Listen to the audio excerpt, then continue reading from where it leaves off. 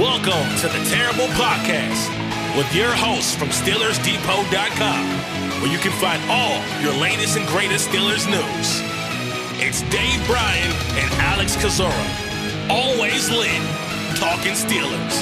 And now, here's Dave and Alex.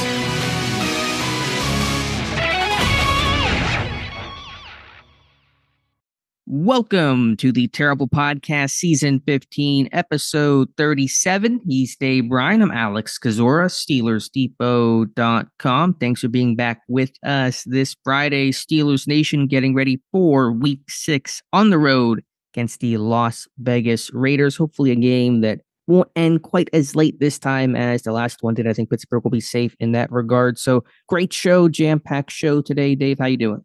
Happy Friday, and I'd like to take a little different course at the start of this show. Yesterday was World Mental Health Day, and that's a very important day, especially in my world. I am, of course, mania bipolar. I battled depression, and I think keeping good mental health, especially in these days and times, is very, very important. So if you're struggling with something or, don't think you have your mentals right where they need to be, talk to somebody, get some help.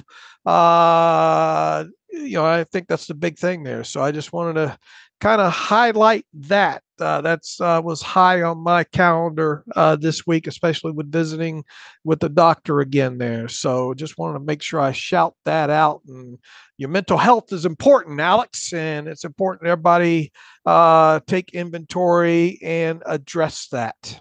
Yeah, I appreciate you saying that, Dave. It's important. I really am thankful for your candidness and openness about your mental health struggles and wins. And I think things have been, you've gotten some good news from the doctor, at least I think recently, on at least some physical stuff and all that kind of thing. So I appreciate you sharing all that and acknowledging that and making sure that stuff is heard and spoken out loud. Yeah, I had a good day yesterday. In fact, I'm starting a new medicine today, so we'll see how that goes there. But it's an important topic, and with that, the Pittsburgh Steelers are also an important topic. So let's start diving in to some of that stuff as they get ready to play the Las Vegas Raiders on Sunday. As you mentioned, we got a great guest that we visited with early this morning. That'll be on the show, and Vinny Bonsignor. But I think at the top, we got some kind of injury report stuff to go over. We do. And these two teams have some fairly lengthy injury reports. Pittsburgh, a lot of rest and more load management, non-Pickens related in this case, but Russell Wilson, from a positive side of things, has practiced in full on Wednesday and Thursday. So Mike Tomlin had said Tuesday that Wilson would be a full go on Wednesday. Thursday, you would want to see how his body held up on that Wednesday practice. Seems to be okay. I imagine he'll be full on Friday. Again, as always, disclaimer, recording this before the final injury report comes out Friday afternoon. So he is trending towards full health in terms of the role. We will wait and see. How about Jaylen Warren? He's been limited the last 2 days. And so I know Tomlin called him doubtful during his Tuesday presser, but Warren says he feels like he can play. He's got a chance. Pat Freiermuth, unfortunately, limited yesterday with a calf injury. I'm not super alarmed. This will happen from time to time midweek. We'll see what the Friday status is. Alex Highsmith returning to practice on Thursday, excuse me. I think I said Freiermuth on Wednesday. Highsmith, though, returning limited fashion after groin injury, so that's good. Not practicing on Thursday. Cordero Patterson with the ankle, DeMarvin Leal neck, Cam Hayward getting back-to-back rest days, Nick Herbig hamstring, DeMonte Casey with the ankle as well. So I can assume that Patterson, Leal, Herbig, and Casey won't play in this one. We'll see who goes to IR. I imagine there'll be some roster shuffling there. Wilson, I assume, will be in good health. We'll watch for Warren and Freiermuth are kind of the two that I'm looking at. Also should mention that Michael Pruitt practiced on a limited fashion during Thursday's practice. Yeah, I have a feeling by later on today we'll have a better sense of guys that certainly won't play for sure. Russell Wilson, the topic with him the remainder of the week is, can he go full on Friday? Does he end the week without a game status designation? And then when you get into Sunday, will he at least dress as the backup quarterback? It feels like everything's trending toward that direction. Jaylen Warren, as you mentioned, after Mike Tomlin, it felt like it was a slam dunk. He's doubtful on Tuesday. Didn't seem like he had a chance to play, but you get 2 practices into this and then he's limited, and then you hear his comments. It makes you kind of wonder what's going to happen there. I think we might get our biggest key of all, regardless of how Jaylen Warren is listed on Friday, with what happens on Saturday. If they elevate Jonathan Ward from the practice squad on Saturday, that might be a great sign that Jaylen Warren's not going to play on Sunday. However, if Ward is not elevated on Saturday, probably a very good sign that Jaylen Warren will give it a go in some capacity. I'm with you. I'm not so worried about Pat Freiermuth, but I have said that before in the past and got bitten in the rear end. So all I will say is Pat Freiermuth name will be one that I jump to right away when the Friday injury report comes out. But I think Saturday is going to be a busy day with an elevation or elevations, because we could see an outside linebacker or 2 come off the practice squad. And then will we see, let's say, a guy like DeMarvin Leal go to IR, or potentially maybe even Herbig? We'll have to see with that hamstring. So to be continued, and there's still a little bit of mystery here overall. And will all of the biggest mystery, I think, or one of the mysteries is, will all the roster matriculations and all like that end up with maybe Roman Wilson being able to get his first helmet of the season on Sunday? But the clues will come out more on Saturday. I'm not going to sit here and say this is the week that, because if you look right now, if they don't make any moves, in any roster moves, there's a very good chance I think Roman Wilson gets a helmet. But if they make a couple of roster moves and make a couple of roster elevations, then we might be sitting here Saturday night wondering, will he or won't Roman Wilson get a helmet?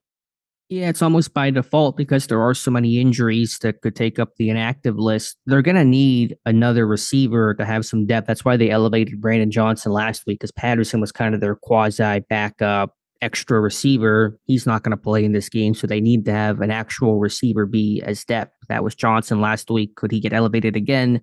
Maybe, but you got other elevation considerations as well. So could that lead Wilson to getting the helmet? We've had this question every single week, and so far each week has been a resounding no. We'll see, but they are going to need an extra receiver as they maneuvered to get Johnson a hat last week. It would be a big plot, boy. What a shot in the arm, boy, if they got Jaylen Warren back. What would seem like a little earlier than what we expected to start the week, and they could use that pop in the running game for sure. So a lot to look forward to. A lot of guessing still, though, on Friday morning. And for Wilson, your expectation is that Fields will start, or do you think there's still a door open for Wilson to start? Man, it feels like they have decided to go into this week with Fields as their most likely starter for obvious reasons. I would be surprised if we got to game time and Russell Wilson was the starter. Not saying that it's impossible, though. I mean, he has practiced fully twice, and it feels like he's on schedule to do that again. It feels like this is, and we'll get into this. This is a big, assuming Justin Fields does start, this is a big game for him, especially with Russell Wilson returning to full health here. Assuming Fields does start and play in this game, how he plays, it feels like it's on a game by game basis with him right now. Yeah, I get that. And I think I agree. I believe and expect that Fields will start, that Wilson will be the number 2 and inactive, not have his previous status of inactive emergency third quarterback. But they can't play the health card anymore, especially if that situation plays out. What I imagine Tomlin would say post game, if he's asked if it plays out that way, and he'll be asked about it, I'm sure he'll say, Well, Fields got work with the ones all week. Wilson was working with the twos. We just wanted to stick with Fields because he was working with our main group there. I think that's going to be the new excuse for at least 1 week from Tomlin. Uh, Assuming Fields is a starter and assuming Russell Wilson is dressed as the backup quarterback, what percentage on the probability meter would you put? We talked about this earlier in the week. What would it look like to have Justin Fields yanked from this game in to put Russell Wilson on the field? Would it take just a slow start, or would it have to be multiple turnovers and extremely bad play for Fields to get yanked? I think more the latter, but this is also a really important game for Pittsburgh. You do not want to drop 3 straight and lose this third game here to a Raiders team that you are better than, healthier than, and should beat. So I don't know if that changes the equation, the sense of urgency in Mike Tomlin's mind. If this team was, say, 4-1, whatever the case is, maybe you're a little more patient with it. So I think it would still require more just objectively poor play from Fields and harmful play to the team than just kind of flat play from the offense overall, but it will be a discussion. You don't like to talk about must-win games with this early in the season, especially with the team having more wins than losses. But we talked about how important it is for this team to rattle off some wins in the first before their bye week, and obviously got a kind of a unique schedule moving forward past this week with some primetime games as you get closer to the bye. But this feels like it might even qualify as like a 5 or a 6 on the must-win scale, right? It's up there. You don't want to go to 3-3, drop 3 in a row, and lose to the Raiders, which has its own gut punch for a team that you feel like you're a better, more competitive squad than. So we'll see. But it is, you certainly don't want to be sitting here Monday talking about third straight loss. All right, moving on from the health of the team to the health of the Raiders. And we'll touch on this more with Vinny here in a little bit. Devontae Adams, of course, will not play. I know Max Crosby has been out with the ankle injury. He's going to play. He played last week. They're going to just manage his reps in practice. He's going to be out there. As you mentioned with Vinny a little bit later, I don't think Michael Mayer, their first round pick a couple of years ago at tight end, will play for a personal reason. The 2 names I really want to watch are Jackson Powers Johnson, the rookie left guard, who Pittsburgh, of course, scouted pretty heavily in the pre-draft process. He's got a knee injury, did not practice Thursday. And their running back, Samir White, with a groin. He was inactive in week 5. Want to see if he's going in this one. If not, then it'll be more of a Alexander Madison and Amir Abdullah. All right. We'll keep an eye on that. And obviously they lost Christian Wilkins in the middle of that defense. That was a big blow to them this past week on the defensive side of football when it comes to injuries. Yeah, great interior player. He was plugging up the run really well, had a couple of sacks, and so he is on IR, will not play in this game and could be done for the season. All right, Dave, let's go over to the coordinators now. Arthur Smith, Teryl Austin, as they always do, speaking to the media on Thursday. We'll start with Teryl Austin. This time was asked about, did you consider blitzing on that 4th down touchdown that Dak Prescott hit Jaylen for the game-winning score? Austin said he considered it, considers all possibilities, but wanted to get home with his front 4. And it kind of extended to the last question that he was asked about, saying that you won't have Herbig and probably won't have Highsmith, and you're obviously hurting at the outside linebacker. Will that change your plan? Will you have to blitz more and be more aggressive? And Austin essentially said, not really. Our plan's going to be our plan. We trust our guys to get home. Is that lip service? Is that just not him wanting to tell the Raiders, hey, we're going to blitz more this week? We'll see, but I hope the plan is different because you can't have the same plan and just rush your core 4 when you have Herbig and Highsmith and Watt compared to whenever it's Watt and Moon and Ogundeji and Leota. It's not going to work as well, obviously. Sounds like a Sopranos movie, but or episode. But they've talked about too. It depends on the quarterback that you're facing, and it looks like the. Are you surprised that this is kind of a sidebar here? But Antonio Pierce started off the week saying we're going to have a quarterback competition. And then he turns around. Not even 36 hours later and says, you know what? We're going to make Aiden O'Connell the starter here. Are you surprised because of the familiarity factor with Minshew?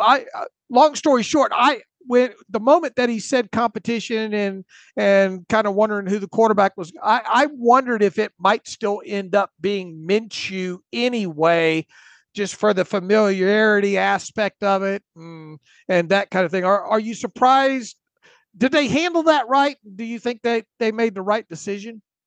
I didn't spend a lot of time thinking about how well they handled it or not. It was quick, but the NFL moves fast, and you're practicing Wednesday, and you want to have a guy that you can point to and say, hey, this is our guy. You don't want to sit there Friday and still have these guys split reps and not sure who you're going to go with. The team's not sure. I think anytime you say quarterback competition, you bench the quarterback as Minshew was benched midway through that Denver loss. That's toothpaste that's hard to put back in the tube. So I was kind of expecting more O'Connell, but I didn't really spend a whole lot of time thinking about who was going to be their guy. All right, back to the blitzing thing and the quarterback that you're facing. To me, feels like Aiden O'Connell, especially with the struggles that they've had, throwing the football and not going to have Devontae Adams. And then you mix in the shape, the health of the edges opposite TJ Watt, and how they're going to have to probably use a few different bodies throughout the game on that. I would think you try to go after them. I'll read off the quote from Austin here. He says, quote, we still hold to our principles here. If you guys know, we'll pressure, but we also like the 4-man rush when we get in some situations and let our guys win. So I don't think that's going to change a whole lot. We'll count on the guys we bring up to give us some pressure. We know we have a premier pass rusher on one side and we have a premier pass rusher inside. So we've got to generate some good work from the outside guys that are filling in, and we'll go from there. Austin has blitzed about 21% of the time this season. That's a decade low from our charting. And most of that has been for good reason, because the front four was getting home when they were healthy. So we'll see. Maybe more situationally that you blitz. I think there will be some more pressure. I just hope there is some sort of increase, because I think just rushing your standard 4 is not going to get the job done here. Yeah, that's where I'm in on this as well too. So especially knowing the usual attention that TJ Watt is going to get on that side, I think, and I mentioned this to Vinny as well too. I think one matchup to watch is either, we'll see if Jackson Powers Johnson plays or not, but if he does, regardless of who's over there at left guard, Cam Hayward's had a great start to the season. He very well could end up being an X factor in this. Cam Hayward could. Yeah, I think we need to see more interior collapse from the D-line that they got early in the season against Denver, against Atlanta. Hayward still showed power. He got some work done against Dallas. I thought it was a little quieter. You had mentioned Benton, and I went back and saw the play. He had, as you said, a great first win on that first snap against Cooper Beebe, the Cowboy center. But then it got really quiet after that. And I think one issue is that he's got that go-to move. It is so good, that club over. But once a guy sees it, he starts to sit on that, and Benton's really kind of lacks still that 1B move to his 1A club over, and it makes him a little less effective throughout the game. So I want to see more from Benton. I want to see a little bit more from Ogunjobi, as he was the first couple weeks of the year. Those guys may have to step up even more so than the edge guys, because it's really hard to ask a whole lot out of a pretty new guy like Ogundeji or Leota. How do you think Ogunjobi's played so far? I think he was a really hot start to the year. I think he had a really, really good start to the season. I know he's popped up occasionally on the injury report for some injuries, and lately more for rest, which I feel like is rest / he's got some injuries, and we're just kind of, he's just kind of hurt and a little banged up right now. So it's been a little bit quieter lately. He had one good gap shoot against Dallas. I just hope that he can kind of get back to where he was the first 3 games of the season. All right, what did you think about Teryl Austin's comments about Patrick Queen and Beanie Bishop? Yeah, he still sings Queen's praises, and I know that's irked some Steeler fans who are looking to see some more. I do get the thought. I know we're so focused on splash plays, and you did pay Queen a boatload of money, the highest paid free agent in Steelers history, and so you do want to see splash. That's what you want out of your defense in general, but it's not always going to happen. We're 5 games in. There's ebbs and flows. Sometimes you get them in bunches. Sometimes you go on some droughts and some quiet spells. Minka, for example, does not have a pick for last season and a half, essentially. So I don't want to get so hyper-focused on if it's not splash plays, and then it's just not good enough. I mean, I think Queen still has to work on getting off of blocks and tackling, but there is maybe a little too much of a focus on the splash plays, and that seemed to be Austin's point, talking about those plays will come. Let's just focus on playing sound fundamental football, and the rest will take care of itself. With Beanie, he said bounce back game. It'll be a big one. You can bet the Raiders will go after him, seeing how much Bishop has struggled really the last 2 weeks, but was more noticeable, I think, in that Cowboys game. Yeah, he's had a rough couple of weeks. And as we mentioned on that show the other day, they only have, 4 corners right now on the 53-man roster. We'll see how the roster matriculation works out the rest of the week. Maybe they just don't have a lot of slot options, period. Unless you Thomas Graham. Thomas Graham. Yeah. I mean, they brought him up for one game this season, right? Yeah, Colts game, I think, and did not play defensive snap, couple on special teams. That was it. Right. But I mean, they might not have room to get him up there, Sure. So they're limited. So we'll see if Beanie Bishop can bounce back. All right. Anything else from Teryl Austin hit your fancy there? And frankly, just to finish up that thought, the Raiders aren't a super 11 personnel heavy team. They're 12 personnel, multi-tight end heavy, so you'll probably be a nickel less. So it's less likely they'll be compelled to bring somebody up like a Thomas Graham. No, that was basically it for Austin. All right, what do we got from Art? Talking about George Pickens, and of course, first question that Smith received was about the role for Pickens and why his snaps were reduced. And Smith said this was common. He's done it in the past with Derrick Henry, with A.J. Brown. The guys will rotate and get some time off, get some different people in there. So at this point, either you believe the team or you don't. I don't think we're going to change many hearts and minds at this point, but Smith repeating essentially what Mike Tomlin had to say. And you're still dying on that hill, right? You're believing what's being spoken. I am planting the flag. I may be one of the few, and I don't do that blindly. I do it based off the data that I pulled and that I wrote about earlier this week. So it's not just blind faith and trust what the coaches have to say. I'm matching it with the data, the charting that we do that talks about the splits between 11 personnel versus heavy packages, that throughout the season, Pickens has been rotated out in heavy packages. They played every snap 11 personnel. I've said my piece. People can agree to disagree, but I am buying what the team is selling. All right, what would you like to see? I mean, I want to see him play more. Obviously, I think we will see him play more. He's not going to play 60% of the snaps, I don't think, in this game. There'll be probably an increase to his more normal 80% he's been getting roughly game to game. So, yeah, the more he's out there and hopefully getting him involved early, which I think is the really, really critical part that most people are missing, is that you want to get this guy the ball early to help keep him engaged. That's going to mitigate some of the frustration, some of the effort things. Again, this is not a full throw defense of George Pickens. There are some issues here to talk about for sure, but there's also some solutions the team can come up with to help aid those problems. All right. What else did Arthur Smith have to say? I mean, it was a lot of George Pickens talk here, as you might expect. There wasn't really a whole lot else. He was asked about why Roman Wilson has not gotten a helmet, what he has to do to get active for the first time. And Smith didn't really give a specific answer, just said keep working, and just referenced all the time that he missed in training camp, missing essentially all the training camp in the entire preseason, setting him back. And so that is always important to keep in mind. It's about earning coach's trust. To get a helmet for a rookie, you got to earn the coach's trust. And just when you miss a bunch of time, you got to build that trust up. And it's harder to do so in a practice setting compared to a preseason game in stadium setting where there's more, it's real football and it's easier to earn some trust that way. So I get the frustration there. We'll see if he gets a half this week because of just the injuries may default him into that. But I still get where the team is coming from. I do as well, but I couldn't help but think back to Martavis Bryant, his rookie season. What did he had like a knee issue early on, and then it seemed like he was over that maybe, or seemed like we were in the same spot like week 5, 6. Is this the week that Martavis Bryant gets out there? And I think it ended up being like, what was it, week 8 or week 9 against the Texans or something, that he finally got a helmet. And then he had a good game, I think. And everybody's like, oh, why weren't you rolling him out there earlier? Those kind of things. Now, obviously, the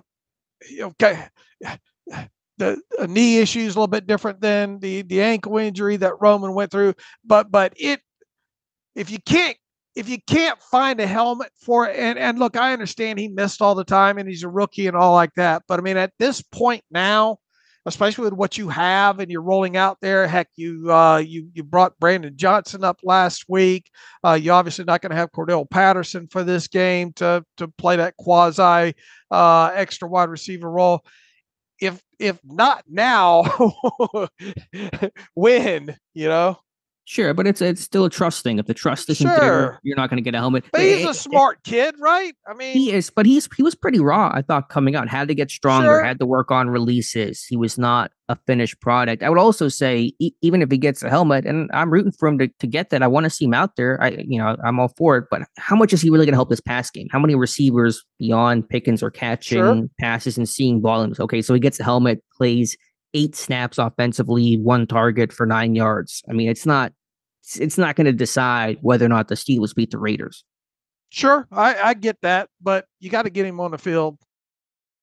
Yeah, and they will. I mean, he will address at some point, but there is some patience here, and so we'll see how it looks against the Raiders if he dresses or not, and we'll go from there. What'd you make of Arthur Smith's comment? I'm going to write about this hopefully today, probably tomorrow. But running on 3rd and long, they had a run on, which we didn't get talked about much in the course of this game because so much happened late, but a 3rd and 8 run on the opening possession for 5 yards. They kick a field goal to tie it at 3. And Smith was asked about that today and said sometimes, if it works, it's great. And he was really curious. He'd said, I'll read the quote here. He says, quote, "You also have the factor of if you get it in, which is not special anymore, but if you're 4th and 2 or less, you get a lot of go opportunities.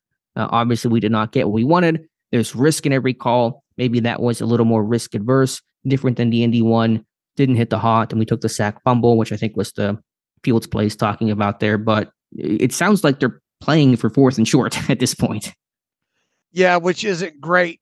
Overall, it felt in the moment, it felt like a settle for situation. And in so many words, he just said, if it works, fine. If it doesn't, fine. Ideally, we would like for it to work. We would have not so much pick up the first down, but get in a situation to give us an opportunity to go for it on 4th down.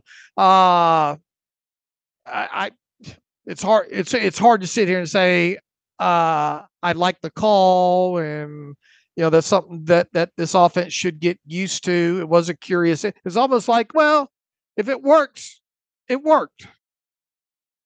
Yeah, I mean, what it speaks to is, I think, the very conservative nature of this offense of, hey, let's win this game 13-10. Let's get the field goal. Let's tie the game at 3. Let's not worry about trying to go up 7-3. Let's not press our luck. There was the issue with the Colts game that Smith referenced where they took themselves out of field goal range, and because of that field sack fumble, turned the ball over too. And so I think maybe there's some scars from that of, hey, let's not screw it up here. We're in range. Let's match 3 with 3 points of our own. I'm not a fan of the idea. It is too conservative, but that seems to be where the team is at. And I pulled the numbers. I was going to work on this even before Smith had said this. This comment came out Thursday. Pittsburgh is about tops in the NFL in 3rd and long runs. I think they have 7 or 8 this year. That's right around first in football. So it's not just a one-off kind of thing. This thing is happening quite frequently. It was funny to see the juxtaposition. They took a shot play on 3rd and 24 in this game. It was incomplete, went out of bounds, and they ran on 3rd and 8. So just very. Because, okay, a run on 3rd and 24, you get it's 3rd and forever, just get a couple of yards, field position, all that kind of stuff. But they took the shot play on 3rd and 24. They ran on 3rd and 8 near the red zone. Seems backwards to me. And look, at its core, in a 3rd and at least not more than 10 yards down in the lower red zone, or in the red zone area there, close to the red zone, that you don't have a lot of trust that your quarterback can make a throw to get you the first down. Right. Or will he take a sack or do something? So does that speak to a level of still not fully trusting Fields to make the smart play? And you could say, does that signal that they're going to make a change at quarterback once Wilson is 100% good to go? Does make you wonder there. But it was an interesting response. And I know you probably had your fist clenched writing that post, recapping that.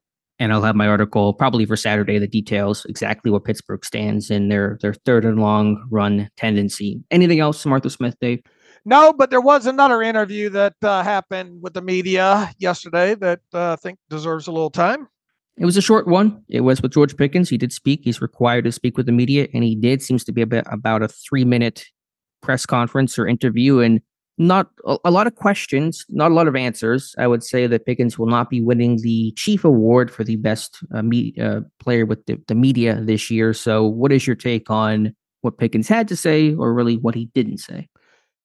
I was thinking about maybe, and we'll see if I'll have time to do this, write a post about this that probably won't be well received as a whole.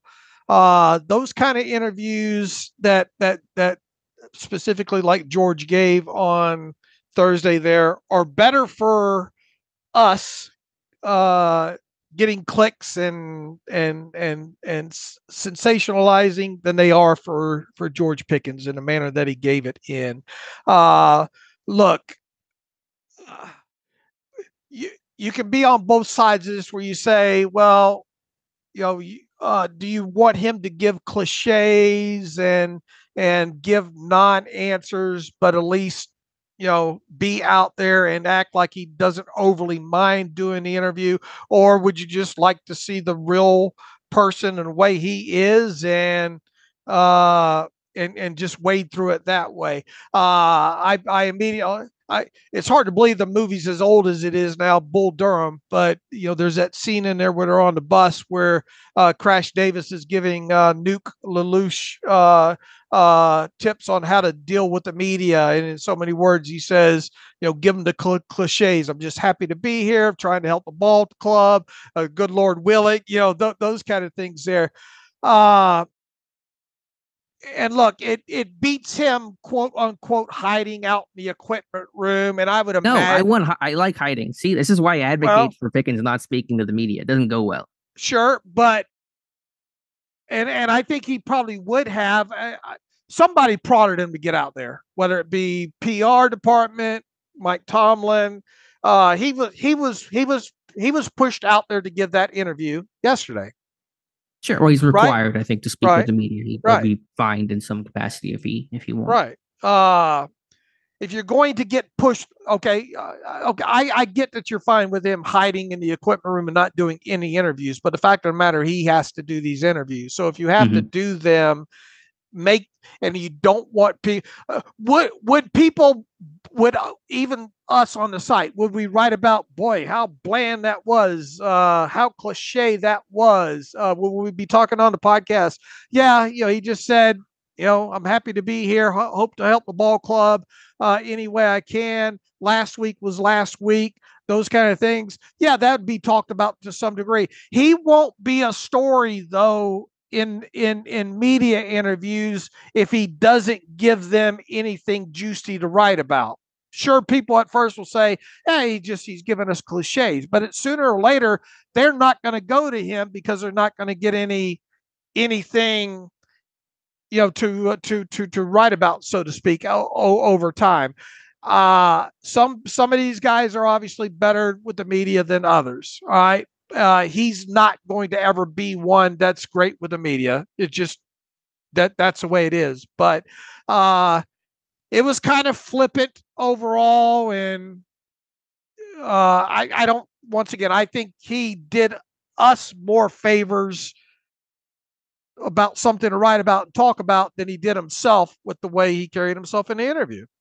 Sure. It wasn't good if you're a PR background. It's not exactly the way you would tell a player to conduct himself. He was short and he was a jerk to the media. But I will go back to, does this matter? When the ball gets kicked off Sunday against the Raiders, does anyone care about Pickens being a jerk to the media for a couple of minutes and giving some really short answers? No.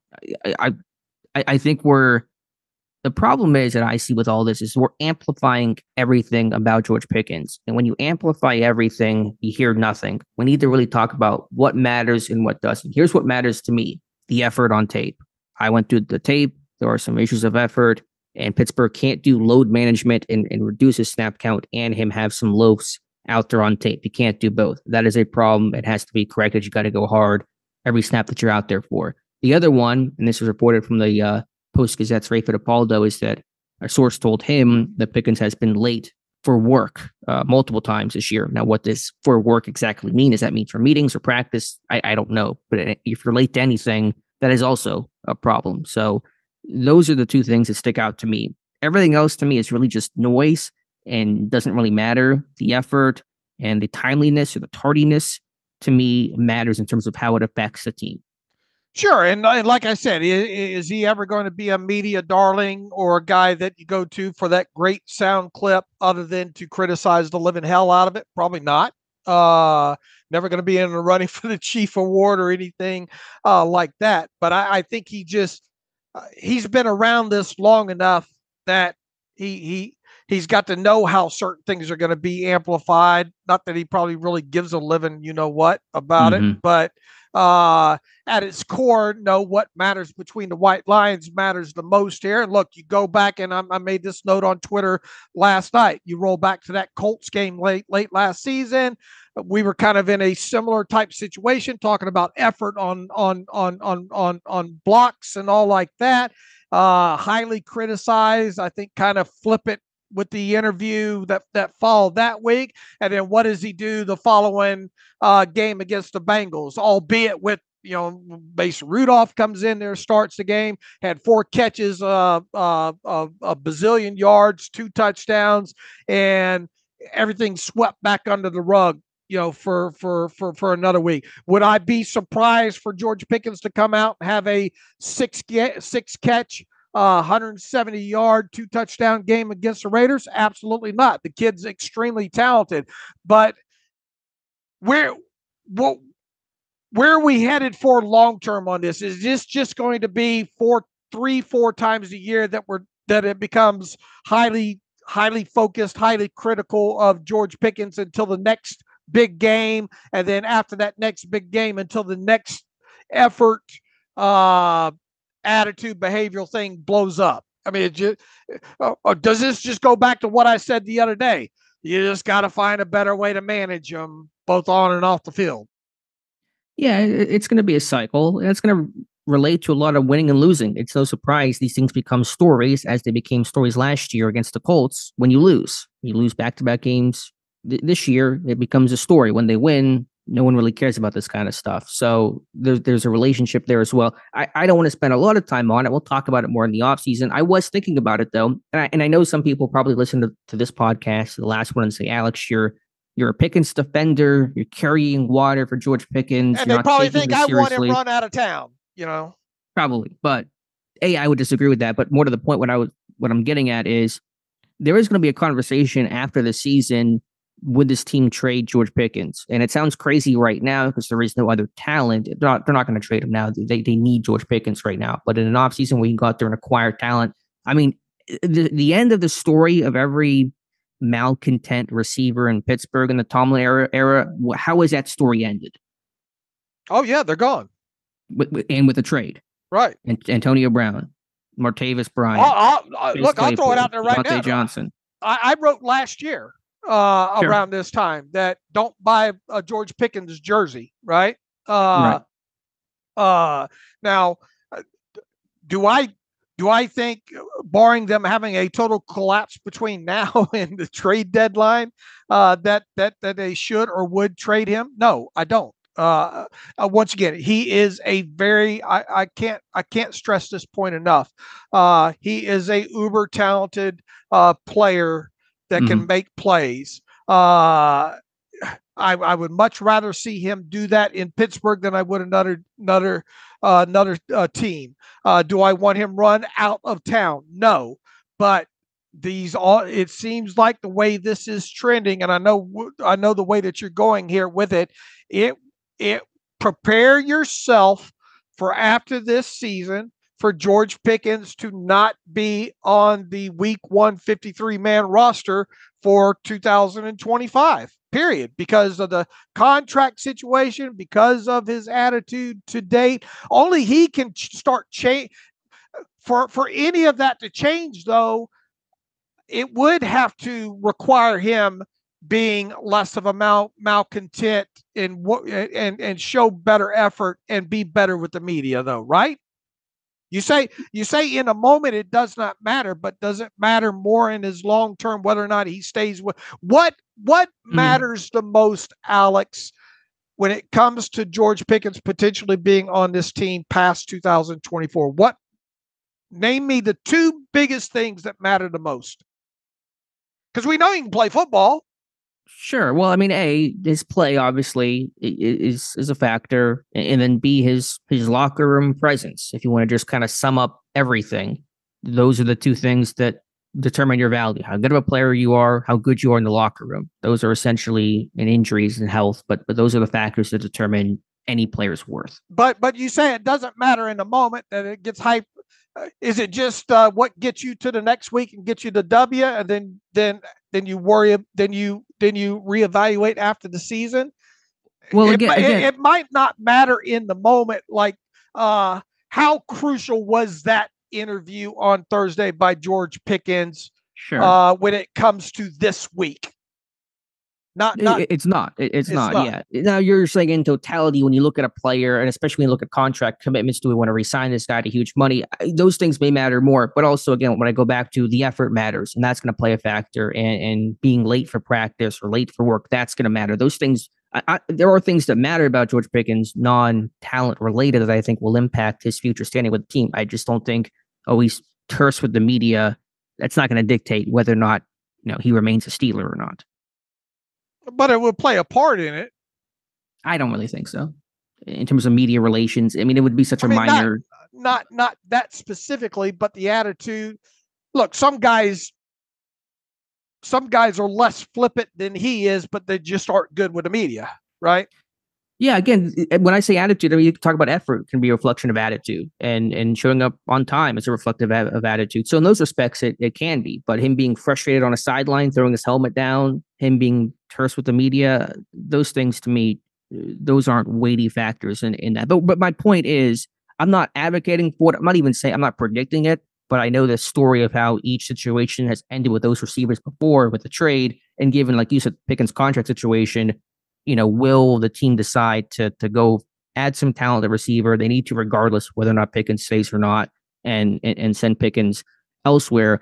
I know that Mike Tomlin has defended Pickens just, to the hilt, but Tomlin's mentality is, I am all in until I'm all out. And so I would expect Tomlin to do this until he or the team decides that we are all out on this thing. So I'm just talking out loud right now about next year in the offseason, but those are conversations we'll be having. Well, I think he could just do himself some favors by not making himself much a target when he does finally meet the media. Sure. Just throw the cliches out there. Give them something that they don't enjoy writing about, and they won't write about it. Same with us on the site as well. Speaking of which, what do you think about this? Is a quick sidebar. The NFLPA is kind of saying, player interviews should be done outside the locker room, and that way. Where do you fall into the sanctity of the locker room and I guess the vulnerability of players inside a locker room in today's day and age? I suppose I don't have a super strong stance. I'm not in that position to consider those things from a media side or player side. But I think the idea of the sanctity of the locker room is a little hoity-toity from the media. I think it's reasonable to ask and to accommodate a different media session and interview than the locker room. So I essentially am okay and in favor of the NFL PA's ask here. Do you think we're approaching a point where maybe the media is not allowed in the locker room? However, they're allowed a list of, say, 6 or 7 players that have to come out into an open room, and each player, if asked, has to give at least one of those such media sessions a week. Do you think we are trending toward that? And then once that, if that happens, how will that change how the quality or the quantity of things that are delivered? I really don't know. I have not spent much time thinking about the solution. Just have a media room. Just have a room adjacent to the locker room that is for media, and all players must filter through it before they leave. And that's how you conduct the interviews. To me, that seems pretty simple. Should every player be made available to the media for at least 5 minutes to answer questions a week? Sure. I'm good with that. Okay. I am too. So anyway, I know we'll talk about Pickens more. And listen, I would love if he gave better answers. I mean, clearly it's not helping him. It's only hurting him. And listen, you want to be on the media's good side. It's good to be on the media's good side. It's just more beneficial in terms of how you get viewed and how you're covered. So I'm not liking what Pickens is doing. I'm just trying to say I can't get mad about everything with George Pickens. Otherwise, nothing seems to matter. I want to be selective and talk about what actually truly matters, what impacts the team, what can be a distraction to the team, can hurt the team's efforts, and him getting frustrated on the sideline. Every receiver in football gets frustrated. Him being angry with the media. I just don't want to get mad about everything. I don't want to have outrage porn about every single thing about George Pickens. I'm not saying we have to be outraged by it, and yeah, you're not, but the media is, in social media, and it's just everything he does is a crisis. But I don't think we would be doing our job on this show and on the site if we don't cover it and talk about the actual media sessions and how he handles himself in them. I get it, but what's the takeaway from it? How does it impact? Does it impact the game? No, but I think it matters as far as team building and team unity and yada yada. And then it's obvious. But you can be a good teammate and bad with the media. Marshawn Lynch was not good with the media as a player, and he was a beloved teammate. Sure, I agree with that. I do wonder how he is perceived by some of his teammates, though. Yeah, I'm not saying Pickens is beloved by his team. I'm guessing he's not beloved, but I can't speak to that concretely. I'm just saying there's a separation between media interaction and team interaction. Whatever it's worth, and listen, it's some of this mayor speak, but Russell Wilson said absolutely not. He said Pickens is not a bad teammate.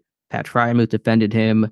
So, some of that is, what are you going to say? He's a bad teammate? You're not going to say that clearly, but for whatever it's worth, just to be thorough, they are defending George Pickens. You'd be surprised if he's on this team week 1 of 2025 season, right? I haven't come to that conclusion. I'm just talking about a possibility for next year. Again, as I talk about with a lot of these guys in terms of their status for next year, I'm going to let the season play out. What if Pickens has a great rest of the season and he's just a choir boy and the team wins and he's super productive? Then, of course, he'll be back. And if he's an issue the rest of the season, then he's probably not. But I like to let the whole season play out, have totality of the year before really dialing in predictions. Now that we've spent all that time on him, once again, he's probably going to go out and have 6 catches for 174 yards, 2 touchdowns, and people are going to say, see, y'all should have been, y'all want to run him out of town. Why y'all want to run a player out of town like that? And then there'll be an issue 3 weeks later, and it's a cycle of life. The system works, Dave. Right. All right.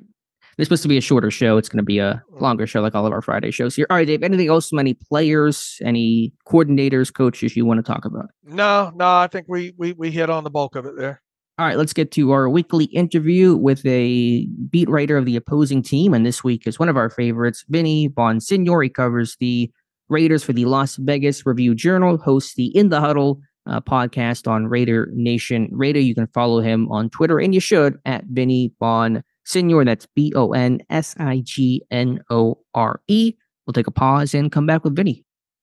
And welcome back to the Terrible Podcast. It is Friday, and everybody knows what that means. We are pleased to be joined by a beat writer that covers the opposition to break down the upcoming game, Week 6. The Pittsburgh Steelers out in Las Vegas once again to take on the Las Vegas Raiders, and it's becoming a thing with these two teams. It seems like they meet in every season right now, and we are pleased to have back on the show the always awesome Vinny Bonsignor. Vinny writes and covers the Raiders for the Las Vegas Review-Journal. You can follow Vinny on Twitter/X. You should already be doing so at Vinny Bonsignor, Bonsignore. You can read his work. You can follow him at Review Journal, or just go to the website reviewjournal.com. So with that, welcome back to the Terrible Podcast, Vinny. How are you on this Friday? I'm doing good. We got to figure out why the Raiders and Steelers always play each other. It's the weirdest thing. Every time that they play somebody, I do like a little history of their meetings. And there are teams that they just they barely play him. It's like every 10 years, it almost feels. This is probably a little sooner than that, where you look at their at the career records or the historical records, and it's like they've played 12 times. And it's like, how is that even possible? And then you look at the Steelers, and it feels like they've played 11 times in the last 5 years. It's the weirdest thing. I don't get it. Yeah, the whole rotating schedule thing for starters, and then where teams finish in the division has led to the Steelers playing like the Colts and the Raiders several times recently, and then the Steelers are coming off the Cowboys team, and they only play them because of the rotating schedule once every 4 years. So that is different. And then for the Steelers to be coming out to Las Vegas a couple of times, most recently, that's interesting as well. All right, Vinny, let's get after this thing. The big topic, obviously, with the Raiders right now off the field is Davante Adams, and whether or not they're going to end up moving him sooner rather than later. In the meantime, they're just basically paying him to rehab that hamstring.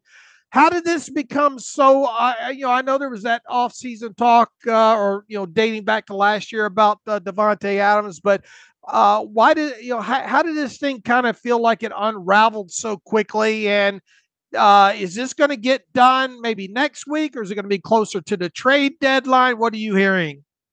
Well, a couple of things. The Raiders are drawing a pretty hard line on what it is they want in compensation, as they should. He's a valuable asset to any team, really. So they're going to want fair value back in return. But if I'm another team, the Steelers, let's just say, I'm not going to trade for him until I know that, hey, are you going to be able to play next week, or is what's the exact timeline of when you're going to play? Because he is dealing with the hamstring injury. It is a legitimate injury.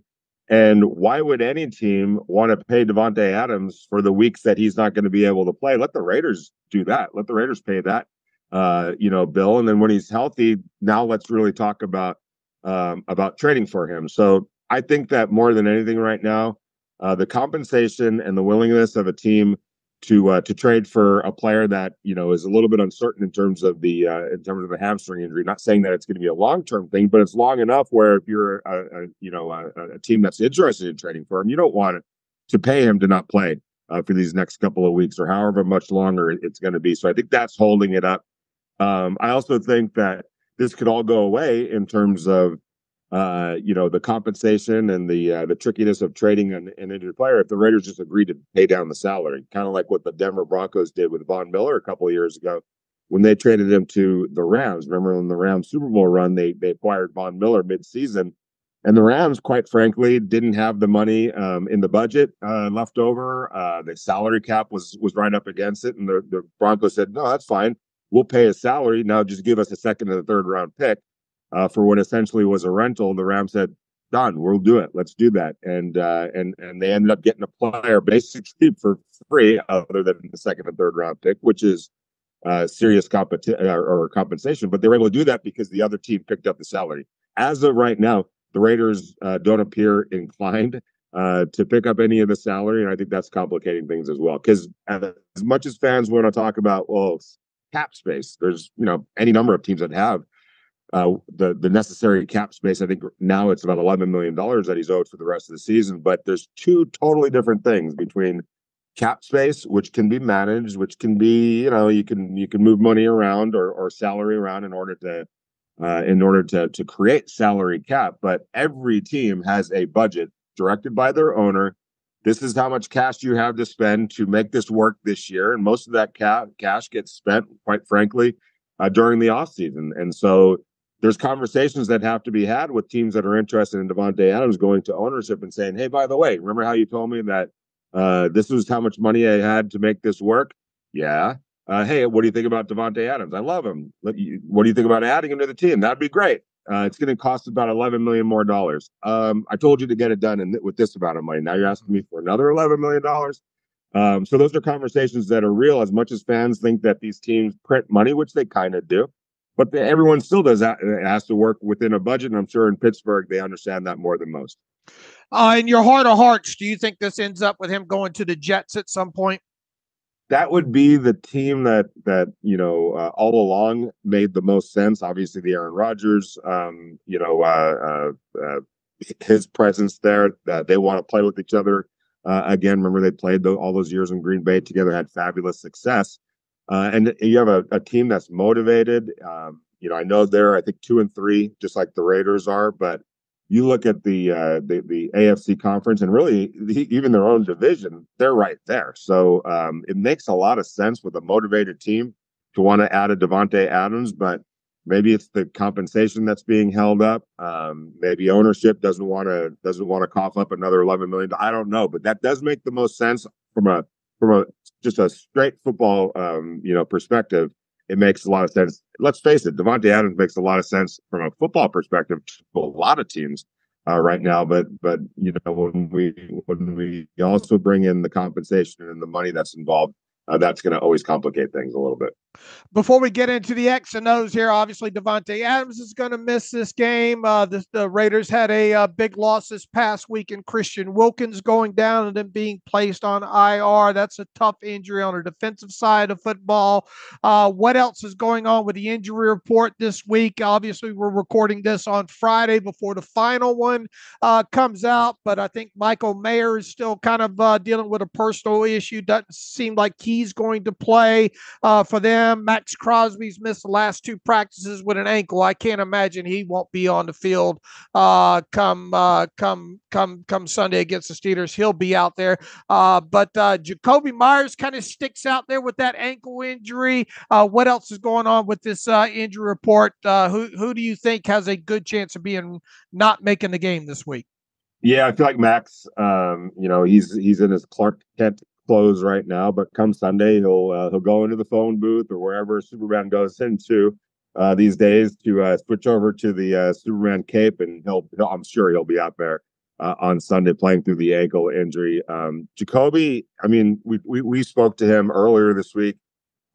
He didn't indicate that it was going to be a long-term thing, or it just didn't feel like it was something that was going to keep him out of Sunday's game. I think there's some management going on with him.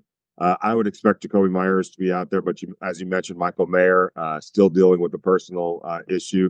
The Raiders hope to get him back, fairly soon, but it's not going to be in time for this week. Jackson Powers Johnson hasn't practiced. Didn't practice yesterday on Thursday, so he's dealing with a knee injury. It's like a who's who on that injury list right now, and it's kind of been something that the Raiders have been dealing with all year long. They've lost Marcus Epps, their starting safety, Malcolm Kuntz, their starting defensive end, to season-ending injuries.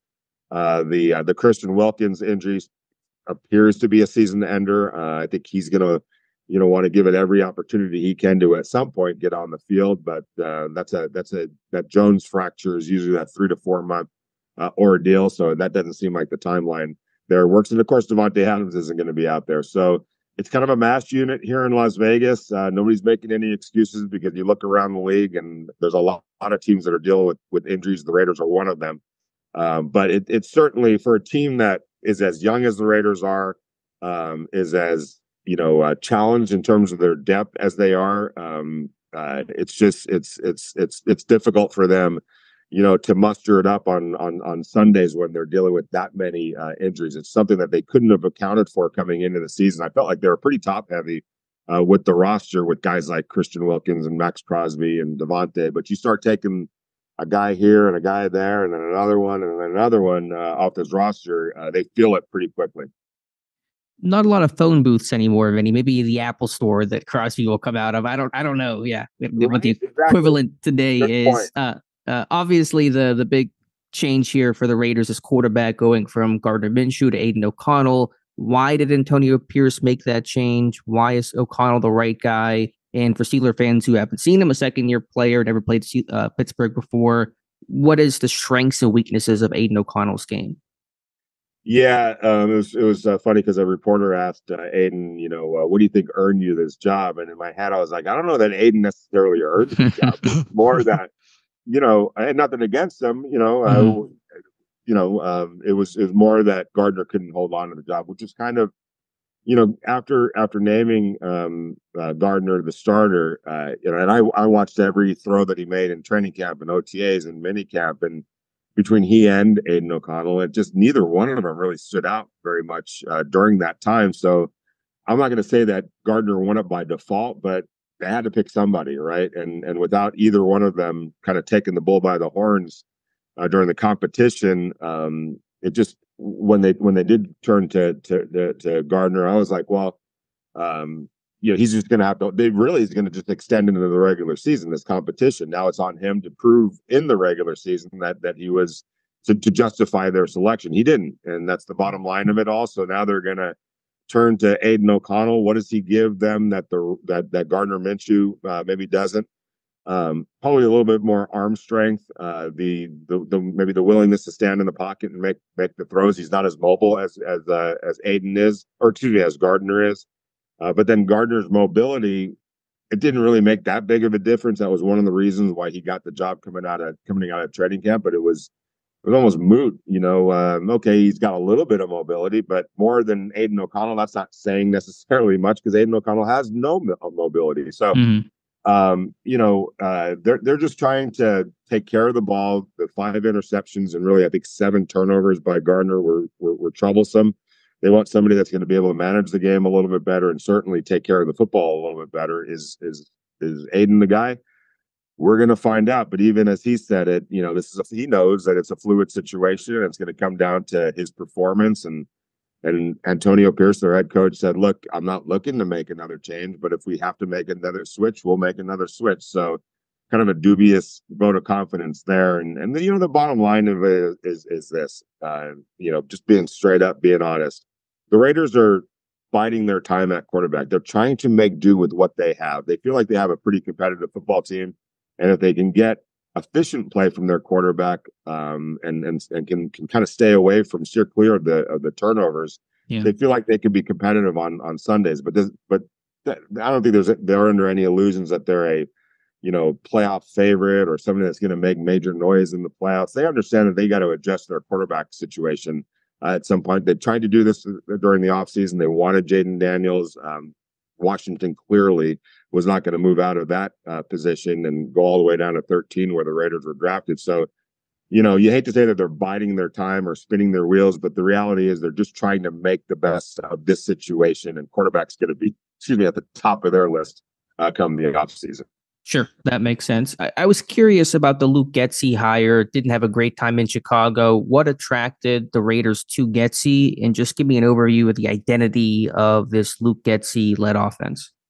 Yeah, and ironically enough, it looked pretty decent starting the Denver game on Sunday. They were rolling pretty good, and he was in his bag a little bit and spreading the ball around, and the Raiders were literally getting ready to take a 17-3 lead. And then Gardner throws the pick 6 to Patrick Surtain that goes 100 yards for a touchdown. So that was really a demoralizing blow that the Raiders never recovered from. When you look at Luke Getsy, again, in his defense, he's working with this particular quarterback, right? Or these quarterbacks.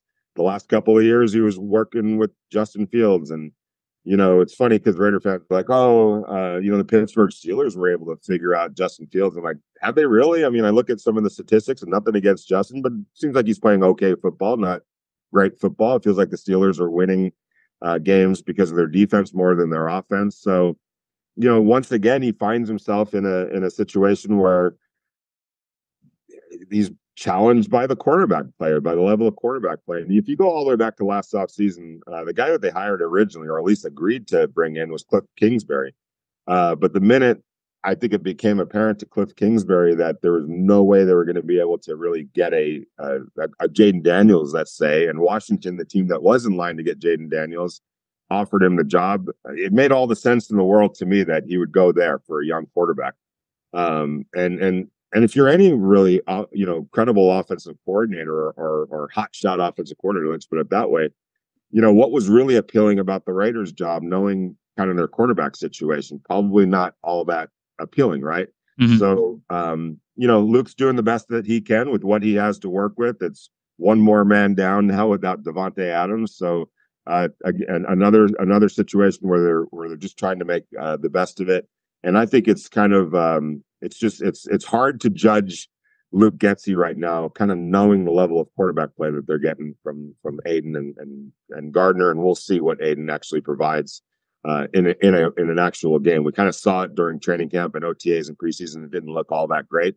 We'll see if he's more of a gamer, somebody that's the light's going to turn on when he's out there playing real games, but that remains to be seen.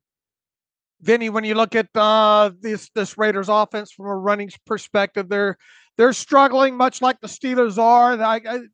Both teams look like they just try to bang their head up against a brick wall until something breaks. The Raiders have had a couple of decent runs in this. I think what's interesting when you look at them on tape is, man, they try to run. I mean, nearly everything. You see split zone one week. You see, man duo. You see a lot of inside zone. Man, they'll get those wide receivers and even tight ends at times in kind of those short end arounds. They run a lot of everything overall, but they don't, jack of all trades, kind of master of none. What do you view as their best kind of run concept that you might see more specifically of this week?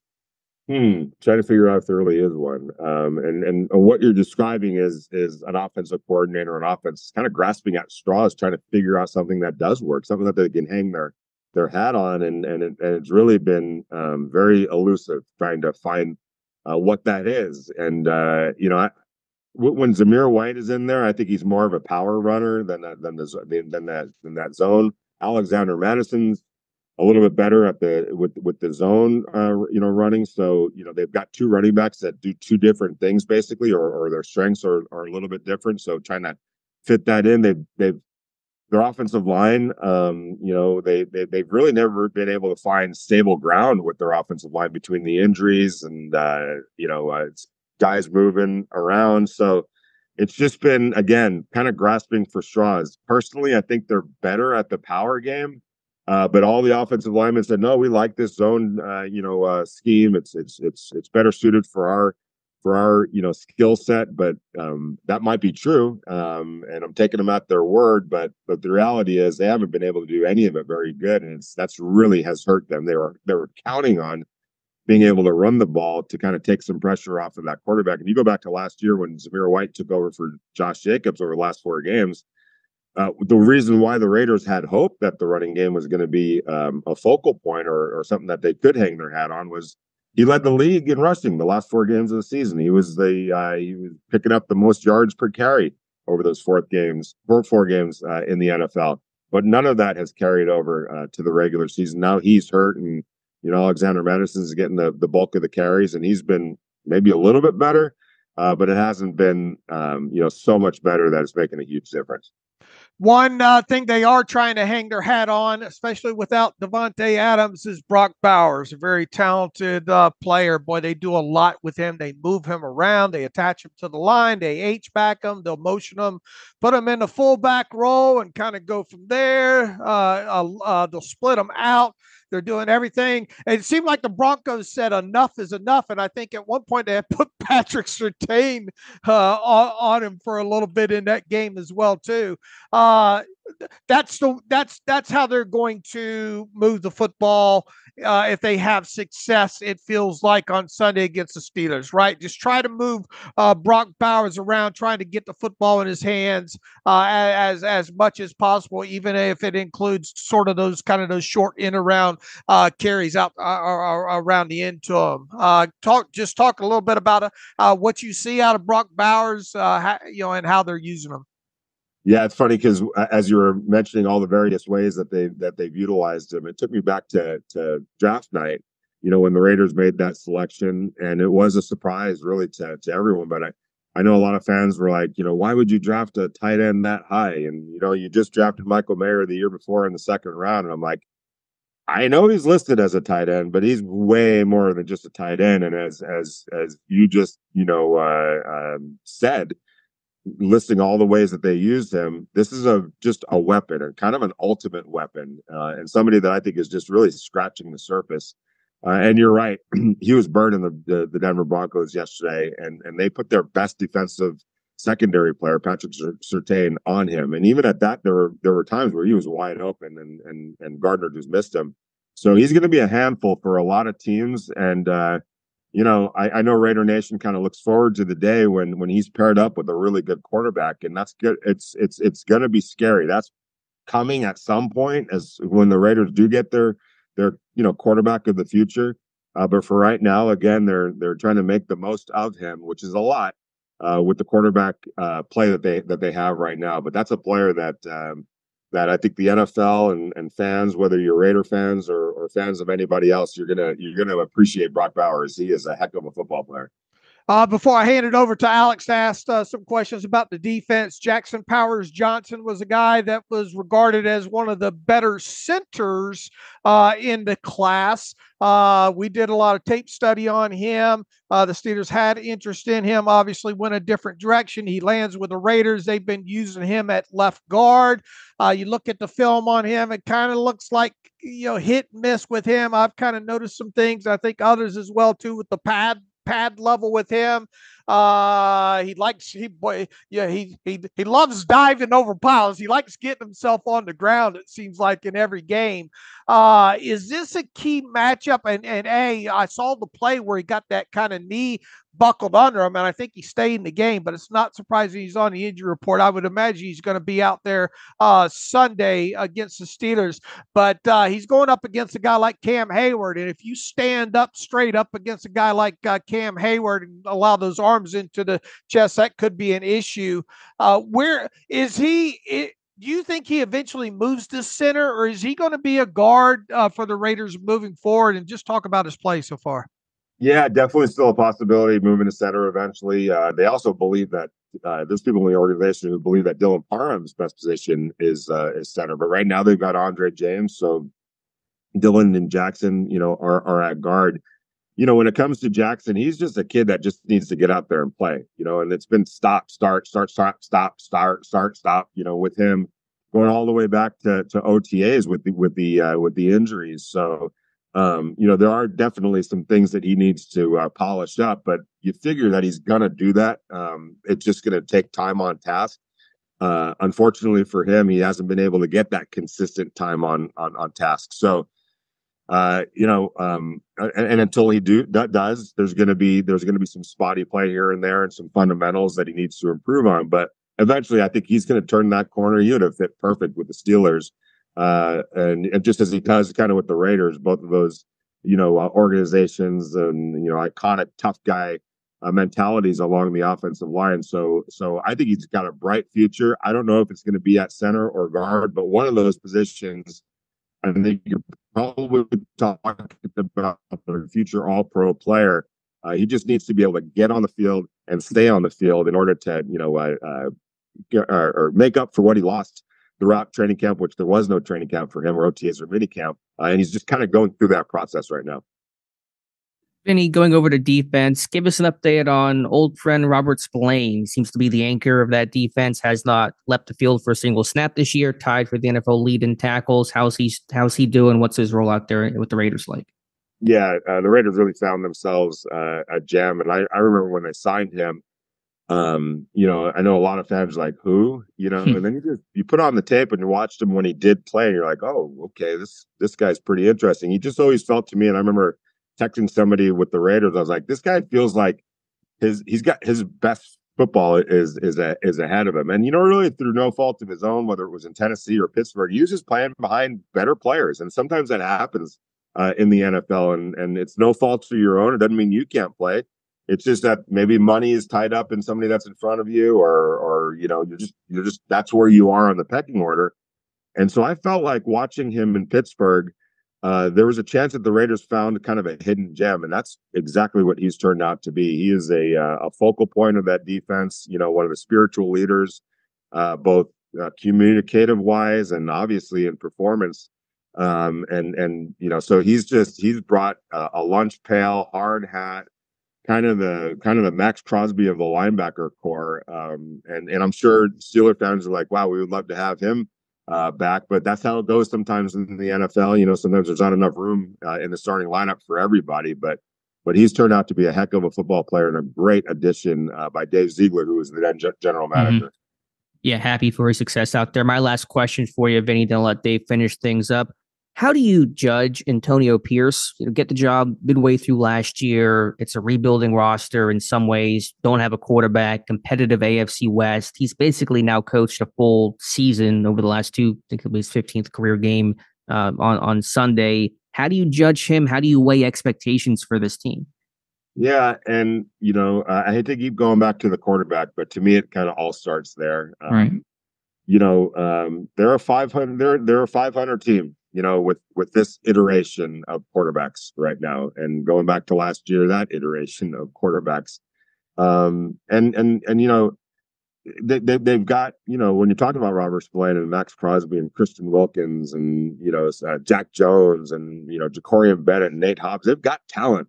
Brock Bowers and Jacoby Myers and Devontae when he's out there, Trey Tucker, the running backs, they've got talent, but you only go as so far as your level of quarterback play, and when you're on that roller coaster ride of inconsistency, and I don't know if anyone's shocked at Gardner Minshew being kind of up and down, but that's who he's been his entire career. It's why you guys have been able to hold on to a starting job, and so you have to live and die with that. When it's good, it looks pretty good, but it gets bad pretty quick, and there's nothing. I don't know that there's anything that you can expect more, quite honestly. So when it comes to Antonio Pierce, at this point, he's being judged by this level of talent and that level of quarterback. But you go all the way back to, I remember talking to him at the scouting combine, and he was adamant about how he didn't want any more Band-Aids at quarterback. Well, there's one thing to not want that, but it's an entirely other thing to go get the non-Band-Aid quarterback, and the Raiders were behind a rock in a hard place, drafting 13th. And part of that was winning some quote unquote meaningless games at the end of last year, which solidified his spot as the head coach potentially, probably.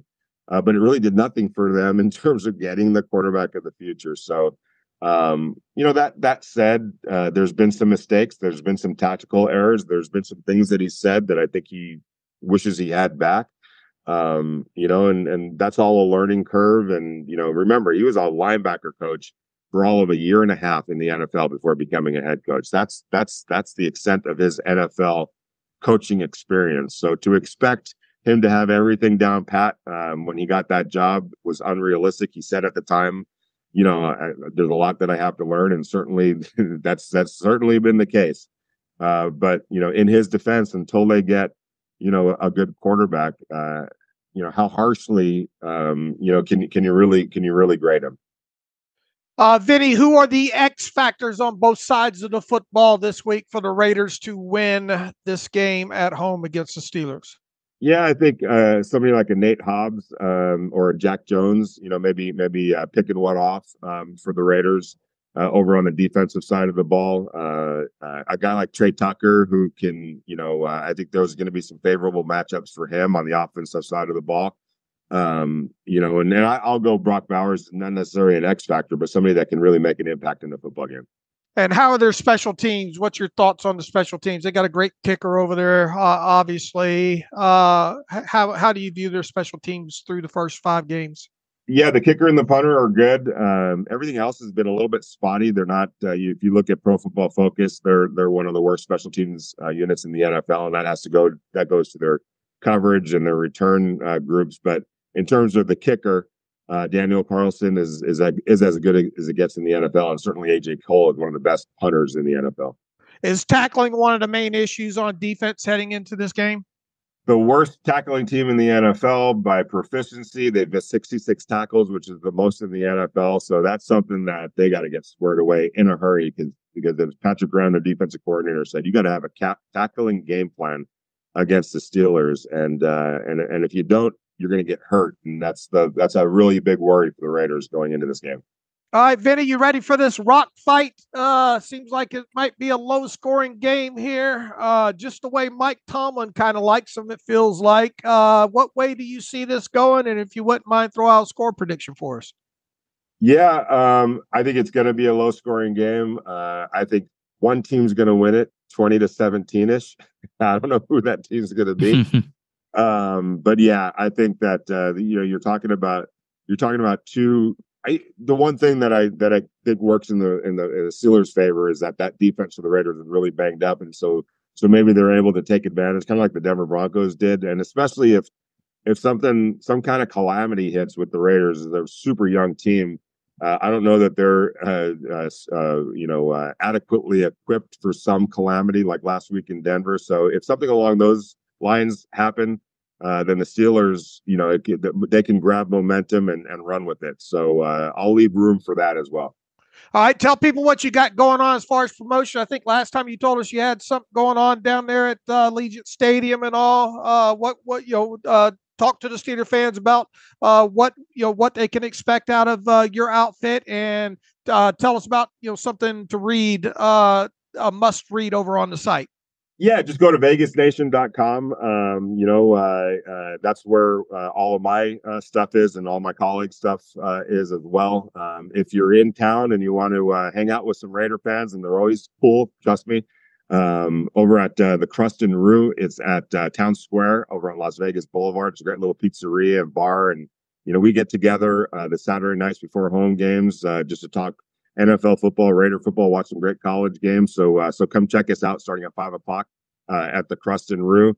And if you're here locally and you're driving around town, go to 9:20 a.m., 7 a.m. to 10 a.m. That's where the morning tailgate show that I'm part of is broadcast. Benny, you're as awesome as usual, man. It really is a joy to have you on the podcast, and not sure when the next time will be. Who knows? These two teams might link up again. But, man, we appreciate your time. You're great at what you do, and we hope everybody follows Benny. We'll make sure to put the Twitter link in the post and all, and broadcast it out throughout this show today for you to do so. Benny, thanks for being on again with Alex and Dave on the Terrible Podcast. Thanks for having me, guys. Have a great day. And welcome back to the Terrible Podcast. Again, our special thanks to Vinny Bonsignore. You can follow him on Twitter at Vinny Bonsignore. That's BONSIGNORE. Covers the Raiders for the Las Vegas Review-Journal and host of the In the Huddle podcast on Raider Nation Radio. Yeah, David, it truly feels like, as he said, we talk to him every year, but happy to have him as always as a guest on the show. Yeah, he's a good one as well too. I know we say that a lot, but super accommodating, a good interview and all like that. Look, a lot of Steeler fans in Vegas this week. If you can, he's easy to pick out. If you look at his avatar on Twitter/X, if you run into him at any of these events, if you're in town, tell him that you heard him on a Terrible Podcast. I'm sure he'd get a kick out of that. But thanks to him for coming on with us again. All right, Dave, let's you and I preview this game. Pittsburgh 3-2, the Raiders 2-3. The Raiders with a quarterback change, benching Gardner Minshew and starting Aiden O'Connell. He started 10 games last year as a rookie, his first start this year. Talk about him, talk about what to expect from this Raiders offense. It's hard to talk about what to expect out of him specifically because of the limited kind of overall body of work here. But I mean, I think the quarterback position as a whole, when you talk about the Raiders, is one that's been very questionable. It certainly has played a part in holding this team back offensively overall. So they're going to need better quarterback play out of O'Connell this week to make some throws down the field. They have struggled explosive plays in totality, both on the ground and through the air. I think even if you look at their limited amount of explosive runs, or 10 or more, I think like 3 of those may have been scrambles within that. Offensively as a whole, they try the Steelers' method of banging their head up against the wall as many different ways that they can, maybe even more so than the Steelers. They use a lot of all teams run all concepts, right? Generally, but boy, they do mix it up, and they seem like they have games, especially like against Cleveland, their last 2 against Cleveland and the Broncos, where I think more against the Broncos, they're more man duo type run schemes. Whereas you look at that game against Cleveland, more inside zone. They'll get on something and they'll spam it a little bit there's a section of tape where you think, man, does this team run any more? Can they run any more split zone than what they run? And then, you see, is all the next couple plays looks like, man, or game is all they do is run kind of duo. They try to slam it up between them guards as much as possible when you talk about more interior runs. I do think, though, what stuck out in the selection of games that I watched, and I'm sure you'll agree with this, they are not afraid to put the football in the hand of a non-running back. Yep. Specifically short end arounds, whether the wide receiver motions into the tighter kind of an H-back Y position, and then you'll see either out of motion or still at the snap, a quick end around. They'll try to garner the edge that way. They will do that 3-4 times a game. I would look for that on tape. They will do that with their tight end, with Brock Bowers as well too. They're not afraid to put the football in his hands. However way they can get to it. They will run tosses, either crack toss or flat out just a toss, try to gain the edge that way. What else stuck out in the running game? They will motion it. They will use a lot of different variances of the heavy package. You'll see 2 tight ends on the field. You'll see 3 tight ends on the field. You'll see 2 tight ends on the field plus an additional tackle out there as well too. Sometimes you'll see them all stacked to one side, and they'll try to bang their head up against it that way. So it's hard to come out and say exactly if they'll be heavy in one. They try to throw as much mud up on the wall, I think, as possible when it comes to their run concepts. And then if they find something that hits, whether it be kind of one of those quick inside kind of guard wham, or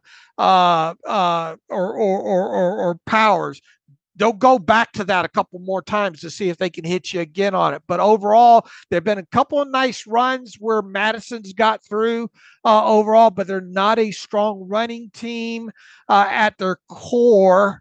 They're just let's try to throw all this different concepts, see if something sticks, and if it does, we'll go after it multiple times there. So that's kind of my view on the running game, which hasn't been great. And shame on the Steelers if this Raiders run game gets healthy against them. That's my takeaway is shame on the Steelers if they get run on in this game. Yeah, they've been a really inefficient run game. I would say the most inefficient run game of any team in the NFL this year. Look at Samir White, who I don't know if will play in this game or not, but also Madison, the backup. They are last and next to last in run success rate of players with at least 30 carries this year. So I think Madison is 55th and White is 56. And that's why other people get involved in the run game. Trey Tucker, their speedy receiver, that's a threat. 1st and 10 in Raiders territory, 3rd and goal. He's got a rushing touchdown on a reverse this year. It's not too often we talk about tight end run game, Dave, but you mentioned Brock Bowers, a 13-yard run. He did that at Georgia. He got 5 rushing touchdowns with the Bulldogs, almost 20 career carries. So they're going to get Bowers the ball in every way possible. You got to really be careful for that. So I'm confident Pittsburgh can stop the base run game, which you said is a lot of split zone and duo. How do you handle kind of some of the ancillary run game of receiver run game, of tight end run game, the creative stuff that the Raiders are looking for to jumpstart their rushing attack? That'll be key. I was impressed with how varied they are within it and how creative they are with some of the motions and all to run, to make things not look necessarily the same. I think of all the teams so far that I've studied, that the Steelers have played, they do a better job just in the visual of trying to present all their different run concepts. The problem is they're not very good at them, where they become more of a jack of all trades and master of none. Now, have they broken one thing that stuck out is almost these running backs have to, they are good of at least getting something out of nothing. especially Madison. I think he's good at waiting and making something out of nothing. Now sometimes it only ends up in a 3-yard run, but that stuck out to me. But as a whole, they're just not a very good run team. And I brought this up to Vinny as well too. With Jackson Powers Johnson, he stands up right at the line. They have got to work on lowering his pad level overall with him. And I think you could see a guy like Cam Hayward really eat this kid up. I think both in the run game and in the pass rush game overall. But I hope I'm not eating crow on Monday here, but they just, as much mud as they throw at this thing in the run game, they're just not very good at it. And look, they're missing Michael Mayer, a good sized blocking tight end, and they try to overcompensate with that with multiple tight ends and throwing an extra tackle out there. They're just not an efficient run game.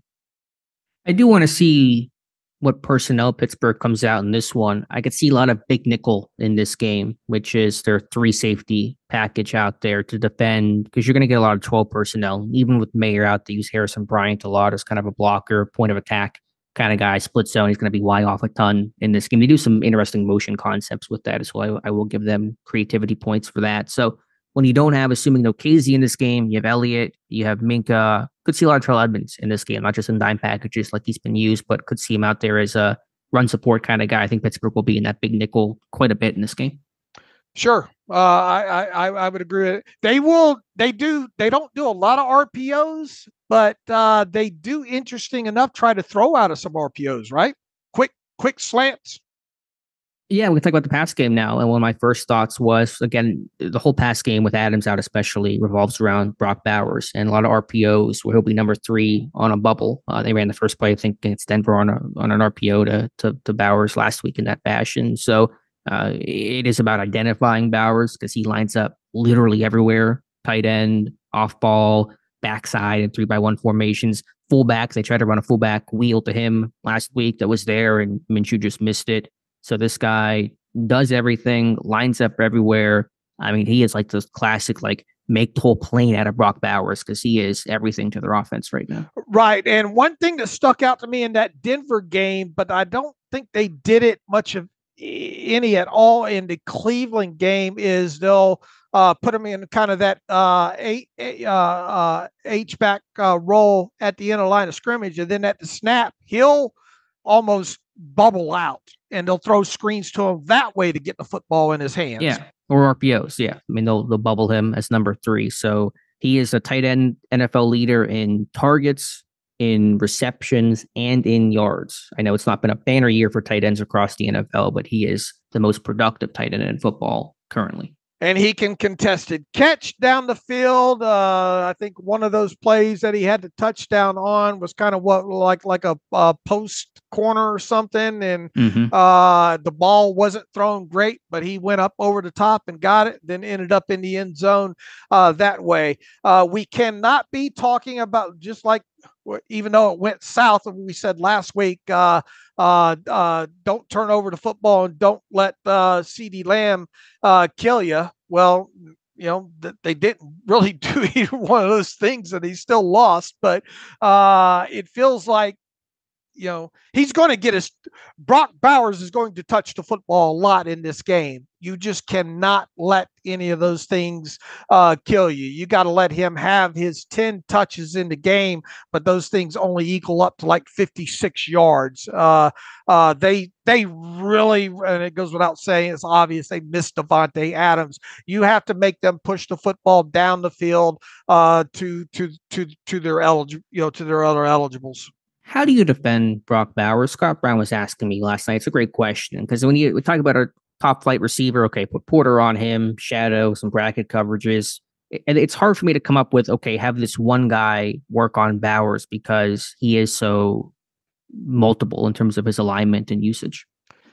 I brought this up to you ahead of the show here, I almost wonder if we might not see a lot of Minka on him just to try to erase him and then take their chances other ways like that. But like if he's 3-by-1 backside, you know. put Minka down as a corner. I mean, you can, but there's a consequence to Right. that potentially. Well, I think formationally and where he lines up would obviously dictate that. But if he's going to line up outside or whatnot, you got to have a bigger body on him, somebody that can match him.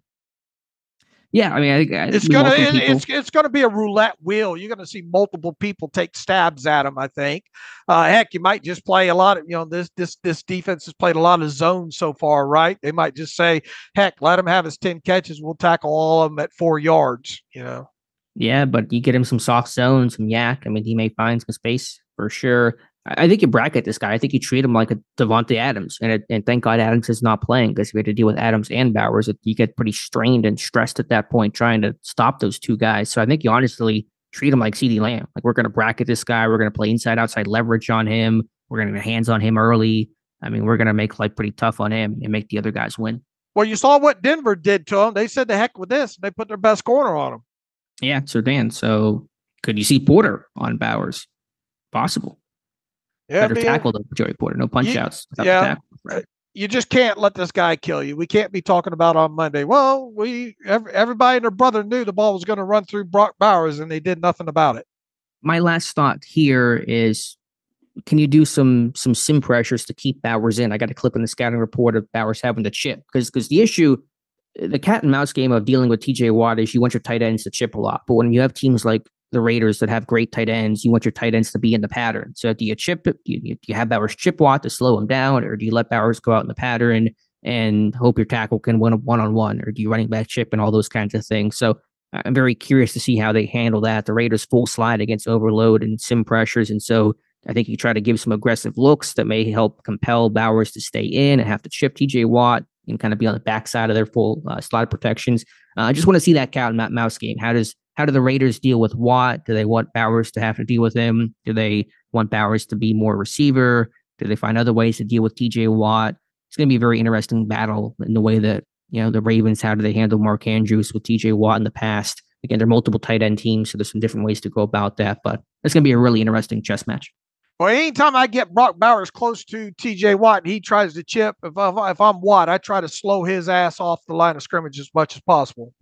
Sure, but you also slow yourself off, obviously, right. If you're disrupting Watt, if you're Watt disrupting Bowers' release. So that is the back and forth. That'll be really interesting to watch in this game. Right, and they will once again. They'll throw a lot of heavier sets over there, and they'll be to TJ Watt's side with their other tight ends, Bryant, and I guess Schenker's been getting a helmet, right? They'll use him. They'll put an extra offensive lineman over there as well too. But when you talk about their offense, it goes through him.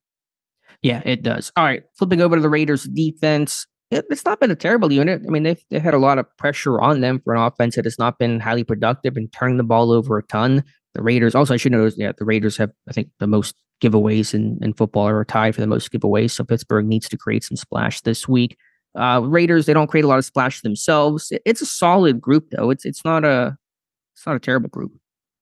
No, but they're going to miss Christian Wilkins in this unit for sure. And man, if there ever was a week to get get your inside zone, your inside runs going, this is the week to do it. And as look, you can't let, just like you can't let Brock Bowers kill you on the offensive side of football. I think it goes without saying you can't let Max Crosby become a game wrecker in this one.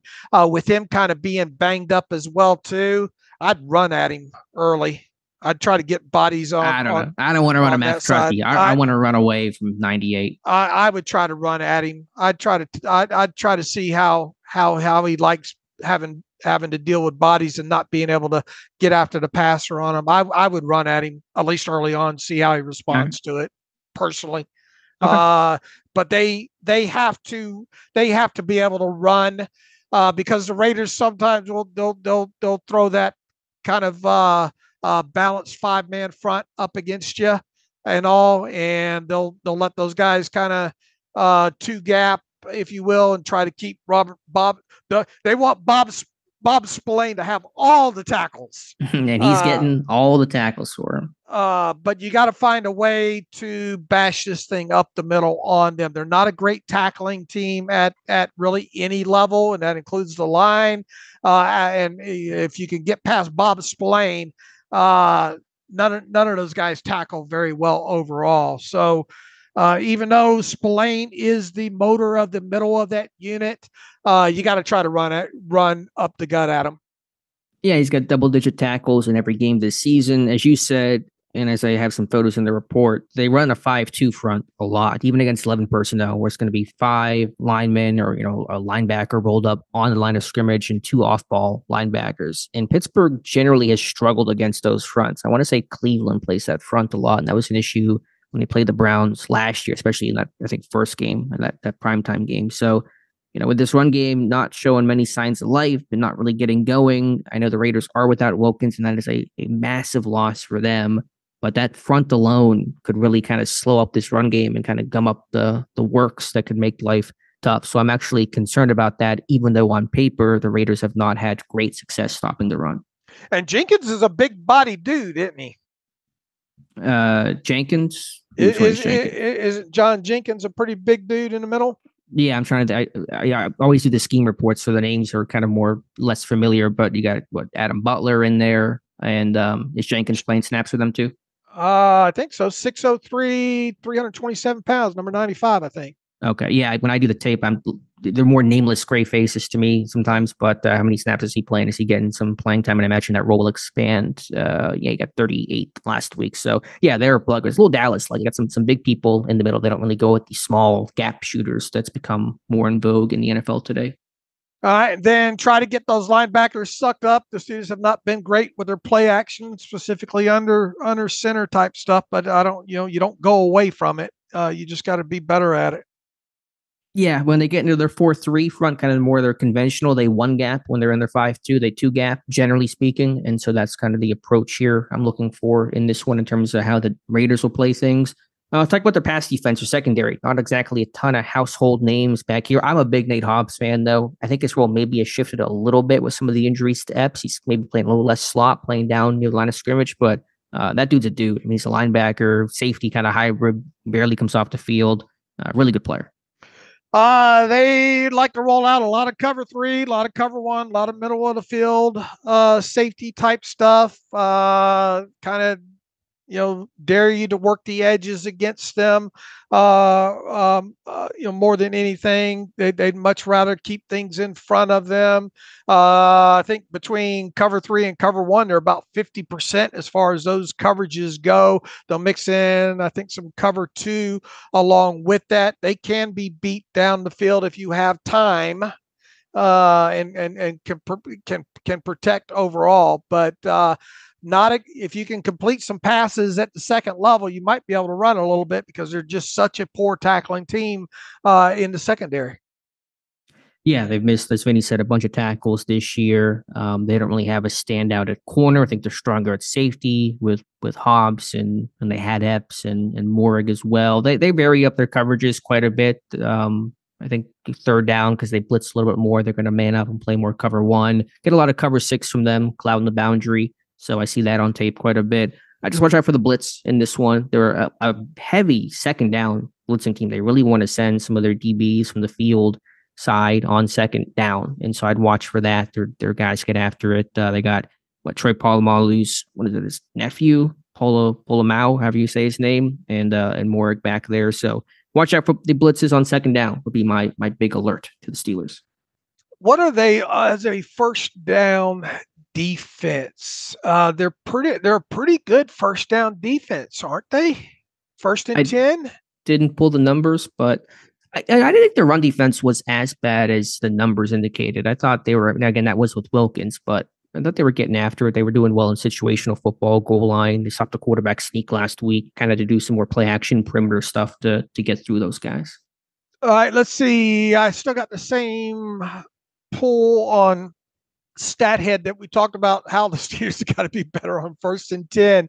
The Raiders defense, believe it or not, on 1st and 10 plays, excluding quarterback kneels and excluding no plays, they are 3rd best in the league, if you can believe that, at 4.9 yards per play. So the Steelers have not been great on 1st and 10 situations. They're the worst. Let's be right. to be honest. They are the worst in football. Right. You still have that. Is that the same tab, or you just have that link saved? Oh, it's the same tab, brother. Do you not close? Do you not shut your computer off each night?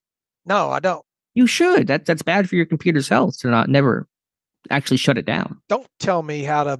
I will manage my. How many tabs? That was like the last show that we did. How many tabs do you have open still? I know you have a million of them. 120 something. How does my computer? Chrome can barely do 8 tabs for me. I don't know what you have going on. I got a lot of RAM. I do too. I got to get your computer. We're gonna have to talk after this show. Need the specs. All right. I have things that I know I'm going to come back to, and in lieu of my chicken scratch writing it down, sometimes I just leave the tab open because I know I'm going to get back to it. Shut your computer down occasionally. Give that thing a break. Some load management for your computer. It is scheduled for a restart here on Friday. Not restart. You got to shut it down. An update each night. All right. Raiders 1st down. Yeah, that's a great stat by you in Pittsburgh. It's been so miserable on 1st down. And so I'm worried about Pittsburgh running the ball. I don't know if they can do it. Okay. I tell you what I'd like to see is start mixing in some quick slants, get the ball out quick, and see if you can get a guy like George Pickens to run with it. Be nice, but the Raiders D-line, they bat down passes. They got 5 pass deflections as a D-line. And Justin Fields with his lower arm angle, that could be an issue in this one. My last note that I have on the Raiders, I think they defend the screen game well. They swarm. The screen game probably would not be my choice for Pittsburgh. And I think they contain rushing quarterbacks well. I thought they contained Watson well. I thought they contained Bo Nix well. They really don't let these guys freely get out of the pocket too much. And so we'll see how Fields, obviously very mobile, is able to handle that. All right. All right. Anything else here? As you said, with Vinny, special teams, very good for them. Carlson and Cole, 2 of the best of their position. And is Tucker doing return work for them? Well, I didn't look at that. I forget if he's the return guy. Now Josh has some special teams notes in there. Should also just mention Jacoby Myers at receiver. He's no slouch. He had a pretty good game against Pittsburgh last year. I know Adams was the real guy that was cooking him, but Myers is a veteran that's got some size and some talent. Don't let Max Crosby kill you. Don't let Bob Spillane have all the tackles within 4 yards of the line of scrimmage. But overall, this might end up being a boring rock fight. A lot of field goals, a lot of punting in this one. Yeah. Tucker's doing punts. Amir Abdullah, still hanging around the league. He's doing their kicks. Neither have been incredibly effective. Abdullah's been decent on kick returns. All right, Dave, let's get to our week 6 picks before we make our Steelers-Raiders prediction. All right, let's see here. Let us start. We both, you won, I lost. I had Seattle plus 3.5 points. I looked back at the history and the series last couple of years, and they hadn't been close. They've been lopsided to 49ers favor. And I kind of looked at the numbers and thought, man, surely the Seattle can keep this. I had this going. I had 49ers winning by just a field goal, so I thought that extra half point would come in handy. Spoiler, it did not. You had the 49ers laying the 3.5, so you're already up on me 1-0. Let's go to the overseas game, the Jaguars and the Bears. The Bears are laying 1.5 points to the Jaguars. Yeah, give me. I'm tossed up on this one. Give me Chicago. I'll take the Jaguars to win this one outright. So I'll want that 1.5 points. Browns on the road against the Eagles. The Eagles laying 9.5. Boy, as part of looking at tape for this one, looking at the some of that Browns tape. Oh my God, they are miserable on offense. But the Eagles can't do anything in the secondary. Doesn't seem like. Anyway, the Eagles favored by 9.5 in this one. Too big of a line. Eagles win, Browns cover. I'm with you. I think that's a large line for the situation. Give me the Browns plus 9.5. Commanders go on the road against the Ravens. The Ravens are 7-point home favorites against a rookie quarterback. It's a bigger line than I would think for how well Washington has been. Can the Ravens defense get some stops? They've struggled as of late. They've really missed some key pieces, some key coaches they lost in the offseason. Give me the Ravens. Just have a gut feeling on Baltimore. Yeah, welcome to the NFL. Jaden Daniels game, I think. Ravens big. I'll lay the 7 points. Houston Texans on the road against the Patriots. I'm sure we'll have this one tuned up. Not. Texans on the road laying 6.5 against the Patriots. Drake May's first career start, officially making the quarterback change there. You know what? I'll take the Patriots in this one. I'll take the Texans lay to 6.5 on the road. Cardinals on the road against the Packers. Packers laying 5.5. Give me Green Bay. I'll take Green Bay lay to 5.5. Buccaneers on the road against the Saints, who don't have Carr at quarterback now. Buccaneers just 3.5-point road favorites in this one. This one smells fishy. Yeah, Spencer Rattler can throw the YOLO ball. I wasn't as high on his tape as others coming out, but we'll see what he can do. I'm still going to go Tampa Bay. I'm going to take Todd Bowles. That defense will make some plans for Rattler. I'm with you. I'll take Tampa Bay lay to 3.5. Colts go on the road against the Titans. Titans laying 3 at home against the Colts. No Mason Rudolph, should be Will Levis starting. They're not going to make a quarterback change there. I imagine they will at some point later this season. I'll go with the Colts. I'll go with the Titans lay to 3 points at home. Chargers on the road against the Broncos. Chargers 3-point road favorites against the Broncos. Broncos have really good defense. No one talks about that defense, man, but they are a stout unit across the board. Give me the Chargers. I'll take the Chargers lay to 3 points. Falcons on the road against the Panthers. Falcons laying 6 points on the road against Carolina. Go Atlanta. Man, I wish you'd pick go a different way here. Falcons, I'll take the Falcons lay to 6 points. Lions versus the Cowboys. Lions on the road laying 3 points against Dallas. A lot of road favorites this week. This one's tough. I'll go Dallas. Just got feeling at home.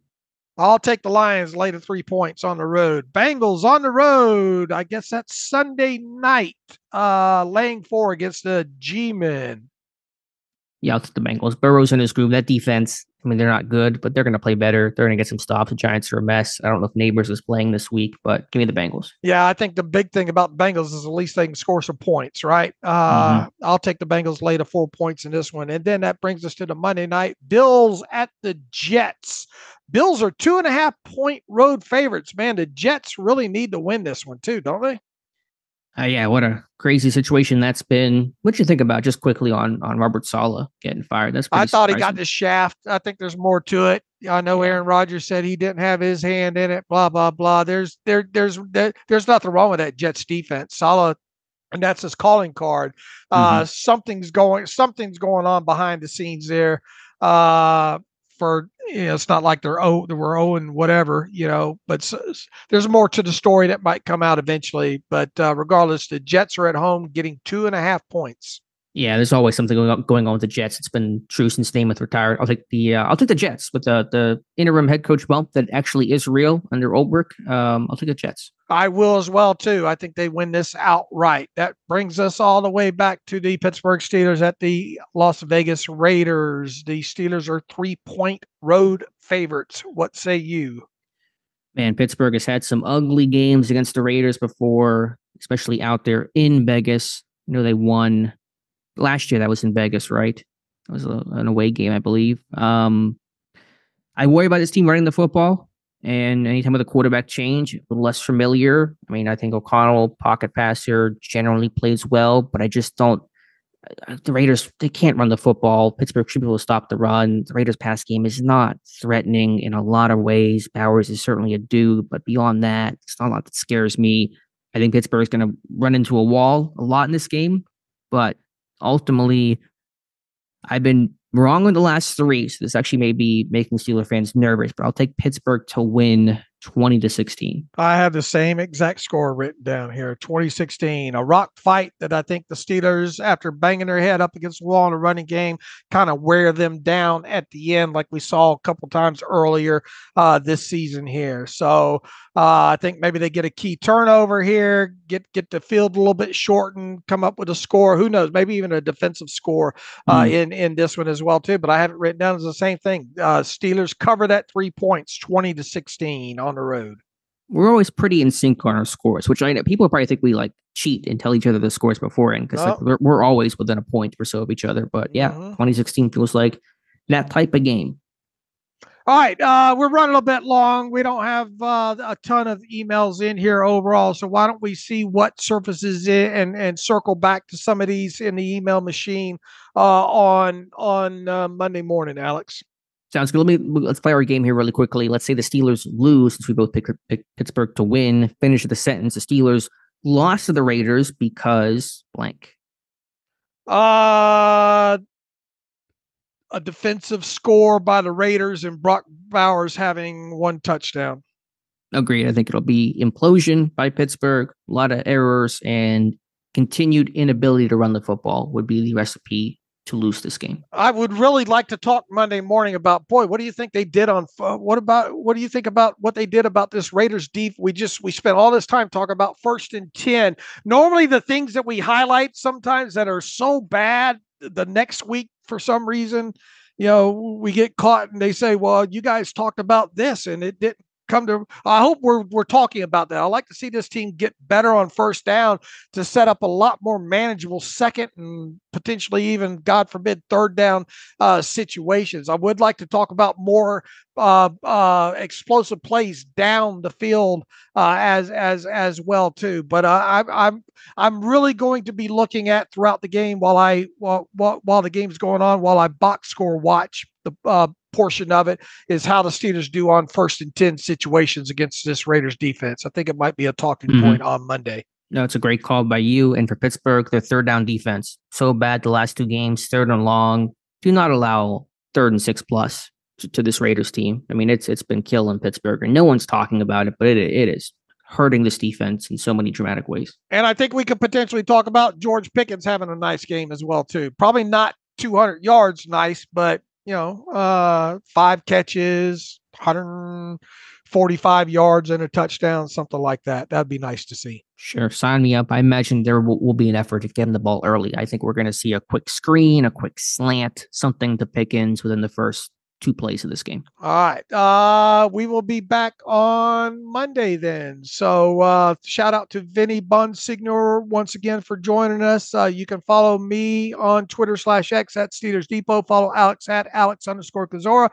Follow the show at Terrible Podcast. Email the show, theterriblepodcast@gmail.com. If you like what we do and want to donate, SteelersDepot.com, hit the donate button. Also, if you like an ad-free version of the site, SteelersDepot.com, hit the ad-free button, follow the directions that way. Sorry we couldn't get to some emails today, just running along here. So we'll try to make up for that on Monday. As always, thanks for listening to the Terrible Podcast with Dave and Alex.